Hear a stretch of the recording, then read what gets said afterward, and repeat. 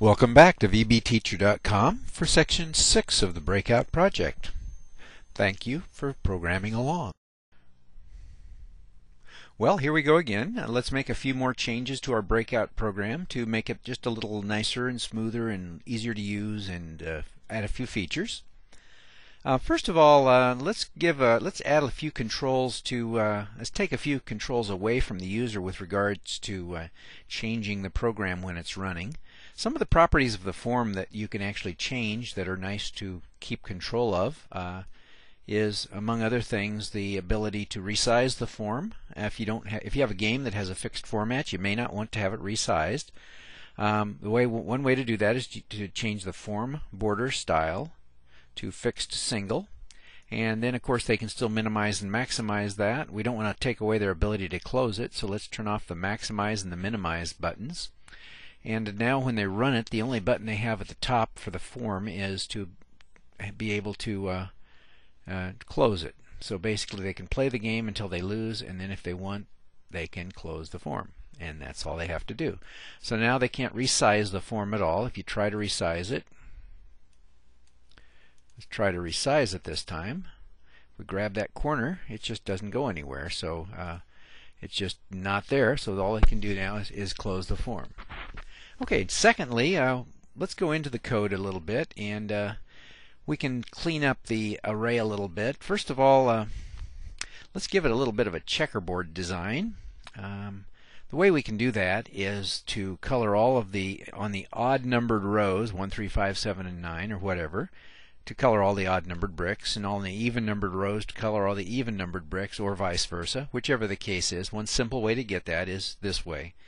If the sum of the row plus the column for any brick that you have divided by 2, mod does the division and reports back the remainder. If the remainder of dividing by 2 is 0, then it's an even number. Then we'll paint those one color. Let's do the red that way. So if that comes out even, then that's red, and then we'll do an else, and then we'll do the other color is white. So do any color you want here. White. Okay, so that's in there now, and the other thing we can do is get rid of that 3D effect, those rounded corners and all that. So we can do b.flat style is a property that allows you to change that appearance, equals flat style flat. So now let's run this thing and see what it looks like, and that's pretty nice. We have a form that we can change, and it's got a cute little game on it, and we can play it, and it has a nice red and white checkerboard design on the top, and that looks good. Okay, next we need to add some I think we need to add some scoring, and a couple of things we can do there. First of all, let's enable the scoring by putting some numbers in each brick. Inside each brick there is a little place in there, a property that you can use for something like this called the tag property. And the tag property can be, we can just store the row number in it. That way the row number, the top row can be 8 points, and the next to the top row 7, down to the bottom row, which is 1. And we can get that from the rows minus the row number. The top row is row 0 when you create these. And so if we take 8 rows minus row 0, that'll give us 8 for the top row, and so on. So we'll do this. b.tag equals rows minus r, and that will give us the correct layout. Now just to check this out, we can show these. b.text equals b.tag, and we'll show these just one time. b.forecolor equals color gray. We'll run that to see what they look like, and here we go. And there we go. We can kind of see that they're there. They're a little big, and it's 1, 2, 3, 4, 5, 6, 7, 8. Can't really see them on this small of a form, but that's correct, and so we can see that they do work. Okay, so that can be taken out now. The text and the forecolor can be removed. We don't need those in there. And now we have a number that can be obtained from each brick as we hit it. Let's accumulate the score in a variable. Dim score as integer equals 0, and then each time we each time we hit a brick, we're going to add the tag properties score to that, And here we have the check brick routine. This is where we find out if we have hit a brick.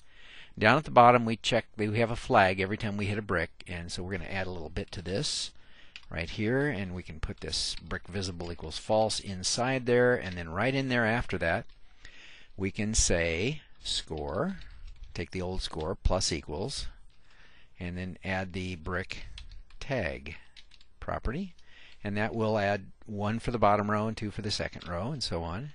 And now we need a place to put it. We'll come back here in a minute and fix that. Let's add a label to our form. A label here in the just an ordinary label, and that sits up at the top.